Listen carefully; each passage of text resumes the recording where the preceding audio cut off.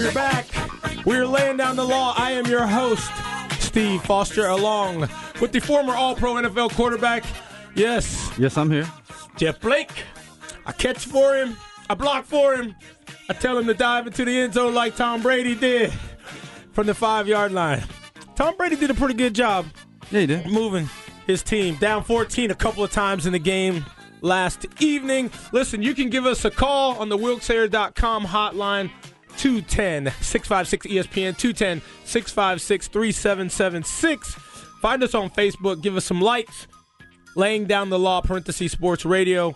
We're both on Twitter. You are Jeff Blake _8. And I am Foss, FOSS _sports. But right now, let's shift to the AFC. I was talking about Tom Brady and 20th anniversary of Jeff Blake being in the Pro Bowl, the NFL Pro Bowl. So, of course, with the AFC represented, we need to talk now about that AFC game. So, we bring in somebody who knows the Indianapolis Colts very well. She's been very involved with them continuously. Yeah, she's all blue. She's all blue. The Blue Mare and also Diamonds and Pearls. Lovely inside and out. Mm-hmm. So we enjoy speaking with her this whole season. That would definitely be our very own Heather Lloyd. Heather, welcome back.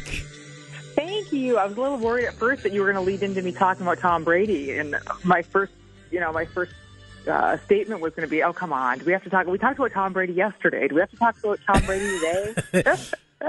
How about talking? We're talking about Andrew Luck today. Again. Yeah, we want you to talk about Andrew. Why don't you talk about the former All-Pro Cincinnati Bengal of the AFC, Jeff Blake? Congratulations, Jeff. Yes, you know what? As a congratulations, I'm going to send you a nice little package of something that you're going to enjoy wearing. Oh, that's right. For a minute or two while you take a picture. So. Oh yeah. You made a bet. Yes. We got a little bet to settle up from last week. I'm sorry that we did that to your Bengals. You know, I have to say, I didn't think Andy Dalton played a terrible game. I really don't. I mean, and I don't think the Colts played a perfect game, but they came out. So here we are this week, heading to Denver and heading to play Peyton Manning. So give us some thoughts. Give us some thoughts on that. What do you think? You How know do you think funny? your Colts are going to do in Denver? My initial thought is it feels like it was a month ago that we played the Bengals because the week leading up to this has been so long and the buildup has been so crazy as it always is. But I'm telling you, I do think the Colts, I feel like they cleaned up their act a little bit last week against the Bengals. There was an Andrew Luck sack fumble, which the Colts did thankfully recover.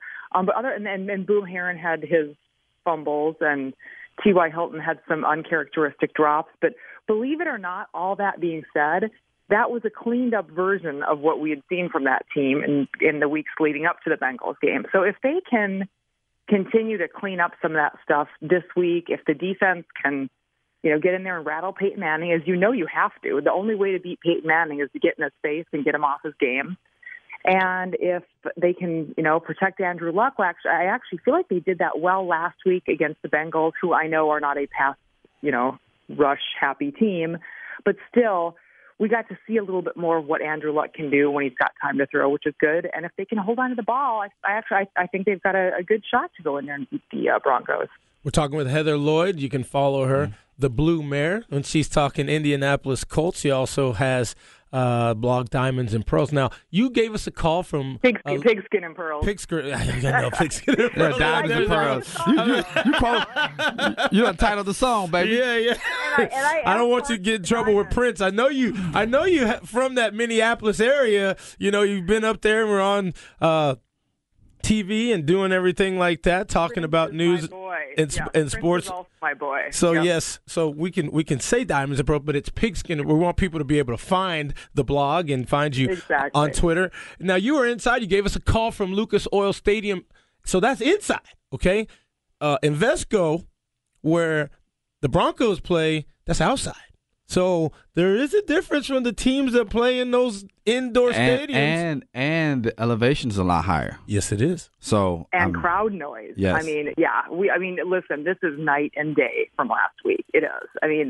Playing outside, of course, in the forecast, there's a little bit of sloppy snow and freezing rain coming in this afternoon, which is just freaking perfect. probably more so for the Broncos than for the Colts, who don't play in that kind of weather typically. And then the crowd noise and there's a big difference. The altitude, of course, all week the team has played down the altitude, as they all do, right? They say you get in there, it maybe throws you off during warm-ups. Jeff, you might be able to speak to that a little bit. They say it throws you off in warm-ups a little bit, but by the time the game starts, you're kind of over it. So I don't know how much that is a factor, isn't. Yeah, it's a really different environment that they're going into today. So, again, they're just going to have to be on their game, and they're going to have to be on it more than they were last week and a lot more than they were in the weeks leading up to that. Okay, I got a quick question for you. How would you feel that if Peyton Manning, who is an ex-Colt quarterback, beat your Colts today? I mean, how ironic is that? Oh, I know, and the sad reality is, I mean, because your organization got rid of Peyton Manning, thinking that he's too old and he needs to move on. They need to start over with a new generation, but yet and still he's still in the playoffs every year. And here's the thing: Andrew Luck's been in the playoffs every year so far with his young career. Yes. So I kind of feel like we're still moving in the right direction here. Yes. We started this season with Peyton Manning beating the Colts at Denver, and I sure as heck don't want to end the season with Peyton Manning beating the Colts at Denver. That would kind of be a cruel reality, wouldn't it? Oh, that's why I want to ask you that question. How would the Colt Nation feel about Peyton Manning coming back in and taking them out the first game of the season and ending their season this year? I think here's how I would look at it personally, and I for the most part, I think Colts fans feel the same way. If they win today, it's not going to be about Peyton Manning or about Andrew Luck. It's going to be a team effort, because if there's one thing we've learned this playoff, it's that no quarterback can do this alone. So Tom Brady, I've been saying that my whole life. I was saying that in Cincinnati. They don't get it done. But no, we don't want to lose to Peyton. We don't. And it's still, I'll tell you this too, it's also still complicated. It's still weird playing against Peyton. It always will be, Mm-hmm. It never looks normal to see him in a Broncos jersey, and it still feels, you still watch him out there doing all of his gestures at the line of scrimmage, and at times you kind of forget that you're watching the other quarterback now, and this is, it's been a while, so it's weird. It is. I mean, I personally feel like I'll never question what they did, because, we're building for the future here, and Andrew Luck is everything that you would ever want in a young quarterback. I mean, I'm looking at these teams out there right now that are looking for a quarterback.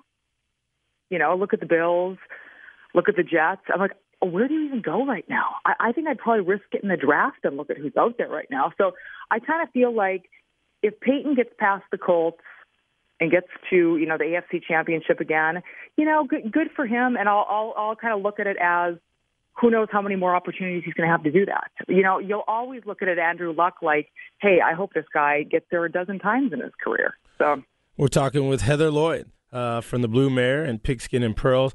Let me tell you this. The 12s are going to lose, and the factors of 9 are going to win. You got that math? You got that math? No, say it again. The 12s okay. are going to lose, and the 9s, the factors of 9 are going to win. So 12. So we're saying Cowboys and Broncos. Right. Gotcha. 9 and 18 will win. 12 and 12 will lose.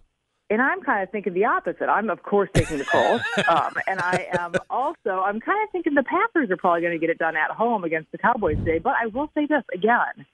Credit to the Cowboys, because, those guys are fighters this year. They are. I mean, I would not put it past them to go into Lambeau and beat the Packers. Well, let me explain something to you. I played in some cold weather games. If it's hard to come back and beat someone if you get down in cold weather games, you break a lot easier in cold weather games. I believe it. Then if you get down 2 touchdowns just late in the third quarter, it's kind of hard to come back. It is. And you're right, and that's key for both of these teams today. They have to keep it close. Colts, yeah, they do have to keep it the Colts. And truthfully, like this whole season too, the Colts have not played well when they get behind. It changes everything. I'm not sure. People have, I'm sure your game plan changes a little bit differently, but literally they play differently when they're behind, by a ways. And you're right. I'm sure the cold weather does not help. No. And I would say the same for the Cowboys. Well, exactly. But I will say this, though. Tom Brady came back, And I've seen Tony Romo come back from. But Tom Brady down. plays in cold weather all the time, so that's not a factor. Right. You know. And listen, let me ask you a question too. Were at any point during that game, did you look at that score with the Ravens and say, this is over? No, I mean, I didn't. Knowing who the opponent was. Tom Brady has Exactly. done it so many times, though. That's his MO in the playoffs. And when the worst thing that happened was when the Ravens got in his face and they fired him up. You know, when they gave a little knee after they sacked him. Exactly. I think that he said okay, and I am glad because we support in NFL that Play moment 60. of time is when I wish I could still play. When I see things like that go on, I'll be like, man, that gets me fired up. You know, Jeff Blake is a very to himself quiet guy. He doesn't speak a lot if he doesn't know you. Let me tell you, on the football field, and when he knows you, he's an encyclopedia. He got plenty words, Heather Lloyd. Plenty words, and I tell you, some of the funniest things. Yeah, and I would have paid to hear what he said to the Baltimore Ravens. I can tell you some stories, man. I can tell you some stories going back and forth. Yes, well, Heather. Go ahead. I kind of thought it was the kiss of death, too, when the Ravens got down there, when the Patriots were starting to catch up and they only got the field goal. They didn't get a touchdown. Right there, I was like, you know what? This whole game just changed. So it's the playoffs. You got to score, and you got to score a touchdown every time you get down there. And that's exactly what I hope my Colts are going to do today. What's the score going to be, Heather Lloyd? Oh, I'm thinking it's going to be, I'm thinking we're talking 30s probably. I'm going to say, let's say, I think I said 27 to 30 before. I think I'm predicting we're going to get a safety with Peyton in the end zone like he did that first game when he came to Lucas Oil Stadium. So okay, it's going to be interesting. 30 to 27. I'm going to say 30-27 Colts. Okay. And support your team as well you should. And we're going to watch it today since you won't have the luxury of Lucas Oil Stadium. I will be at home, and you know what? We're supposed to get an ice storm here today, and I swear to you, my only thought is if the power goes out, I'm going to lose my mind. No, what you do is charge up your phone, and you can hit me on Twitter, and I will keep you informed. Exactly. Exactly. Tweet me if the power goes out because I'll be freaking out. Well, you'll have to let me know. So certainly, I will. Get that figured out before. Get all the power packs charged up too. And we certainly appreciate your time today. I have backup stuff I will charge up. Good thought. Yeah, Thank you. Well, trying to help you out there. 30 to 27 says Heather Lloyd, the Blue Mare. She is right in the middle, in the heart of all things Indianapolis Colts. We certainly appreciate it. Good luck today, and we will be talking with you soon, young lady. Sounds good. Good luck to your Cowboys. All right. Thank you very much. We're going to take a sidebar and come back with somebody who knows about the Ice Bowl personally. And he's got a whole bunch of accolades, a very special Green Bay Packer. When we come back, right here, I'm laying down the law.